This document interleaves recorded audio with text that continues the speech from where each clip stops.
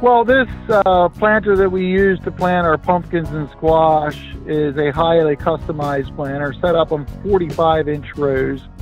That's what I prefer. We do change the spacing within the row depending on the varieties we're using. So it has, you know, a lot of your standard no-till equipment on it, row cleaners, enclosing wheels, and heat and seed firmer and all. But the real key that I just added here this year was the Pequea Residue Slicer, and that uses 2 gauge wheels that actually lead a straight bladed coulter. So these 2 gauge wheels, when you put the planter in the ground, they are actually holding down the cover crop residue, so when the gauge wheel, excuse me, when the straight bladed coulter slices the cover crop, the gauge wheels hold it in place and it makes a cleaner cut. It literally holds it in place, kind of like a scissor effect, if you will. And it does a better job in cutting cover crops that happen to be blown down or what have you. So that's a key component to the planter. It's important because we're planting into heavy, we want heavy residue when we do this. So that residue slicer is a key component.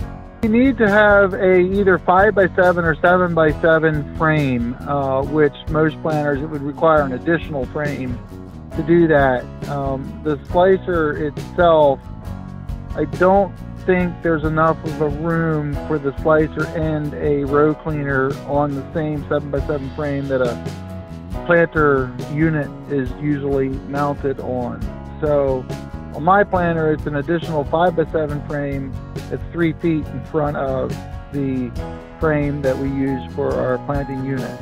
So that would also be a requirement to be able to put this on the planter.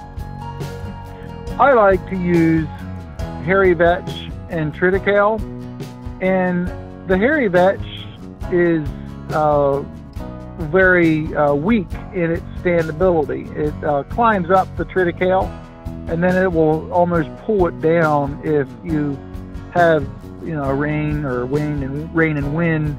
And when that blows down, then the triticale stems are difficult to cut across. Now, I do rolling and crimping before I plant, but there are sometimes certain sections of the field that get blowed down across the where I'm planning on planting. So that's where the residue slicers come in, where it's blown down. If it's still standing, if like your triticale, cereal rye, those types of grains, if you're using them as a cover crop, this slicer probably isn't going to do a whole lot more than a regular coulter would do. It's designed for cover crops that are thick and heavy and blown every which way to be able to cut and slice right through them.